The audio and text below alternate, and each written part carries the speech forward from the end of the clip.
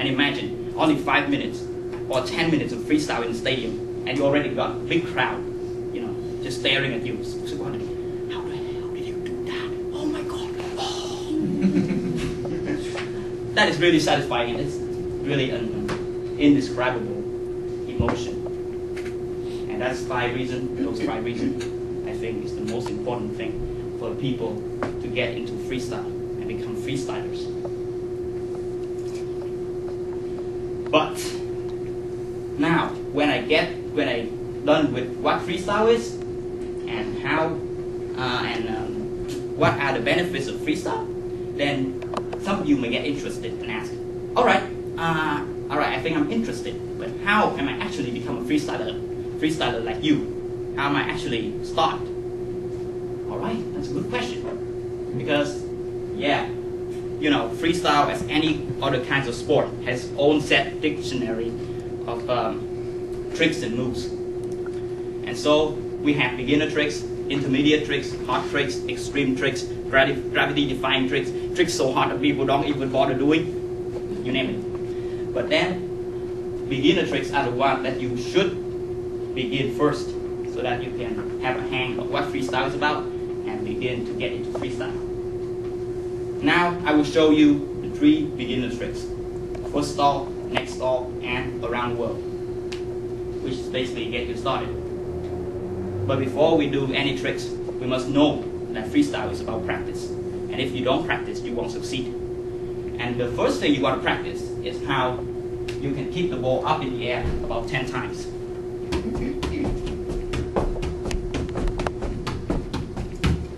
Consistently, every time. Because without juggling, you won't do some of the moves right here. And now, I will show you the first move called the foot stall. The foot stall is the most simple trick in freestyle. There's no other trick that is simpler than the foot stall. But it is really important because you will need this trick to practice other tricks. The foot stall is just basically balance the ball on the top of your foot. Looks like this. This is the foot stall position. And the way you're going about doing that is from step by step, from the beginning to the end. From the beginning, just take the ball by your hands, place it into a foot stall position, hold it there for as long as you can.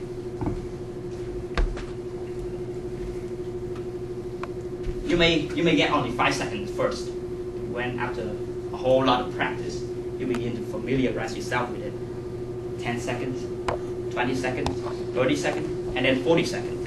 And when you get to the 1 minute and 2 minute mark, you know you have enough confidence and consistency to begin to the next stage. The next stage of the foot stall is simply rolling the ball from the ground onto a foot stall position. Like this. Let's do that again. And hold it there. And so this will teach you how to cope with the different positions that your balls are in. Firstly, it's on the ground, but then you got it on the foot stall, the changing of positions. And it will also get you familiarize yourself with the foot stall even more before you continue on to the last step and also the hardest step in the tutorial, which is basically catching the ball in a foot stall from juggling.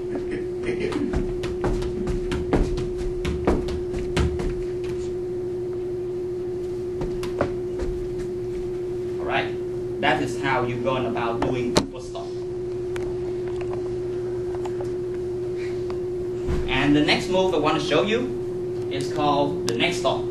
The neck stall is the most simple upper body trick. And the upper body trick are the tricks that are done using the upper parts of your body.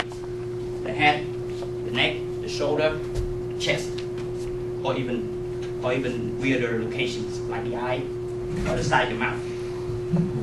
Yeah, but now we just consider ourselves familiarized with the neck stall first because this is the simple and most basic trick in upper freestyle. Neck stall equals balancing the ball on the back of your neck. This is a neck stall position. As you can see, the ball is perfectly balanced on the back of my neck. And then to do it, firstly, start just like footstall. Take the ball by hand and climb it on your neck. This, yeah, climb it on your neck. Try to get yourself familiarized with the position and do everything you can to get the ball to stay in this position. You can get your hands up, level your back, and then even get your hands like a chicken if you want to. But yeah, after a time you will get to even more comfortable position, and then your hands will be like that, and then like this, and then like this. All right, and now the second step, which is the changing of positions, is that when you slam the ball down to the ground and it pops up, and then you try to catch the ball with your neck.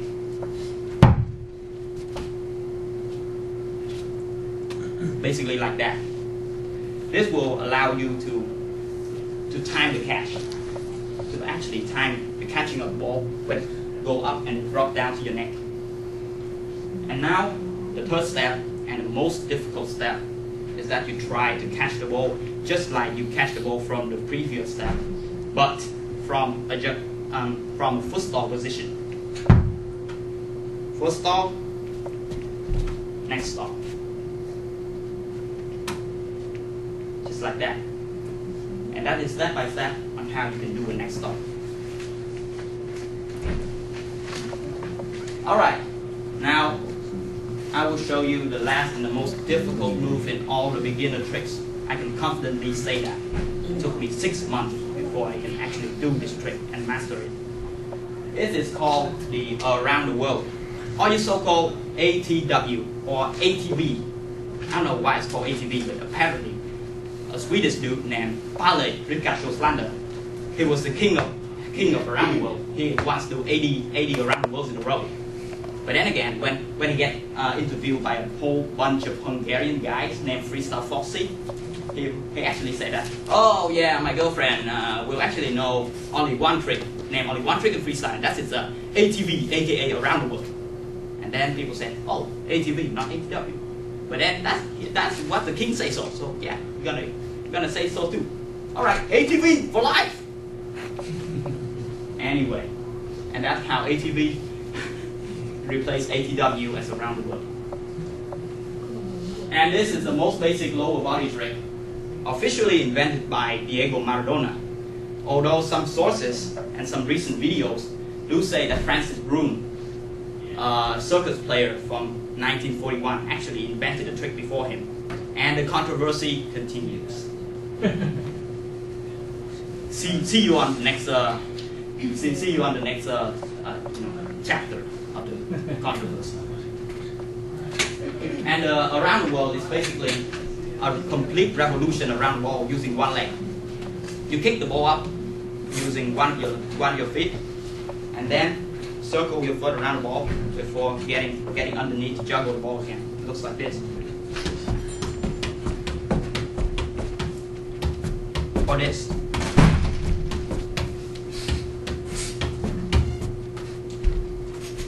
Okay, it can be done by two ways, and I demonstrated above, the outside around the world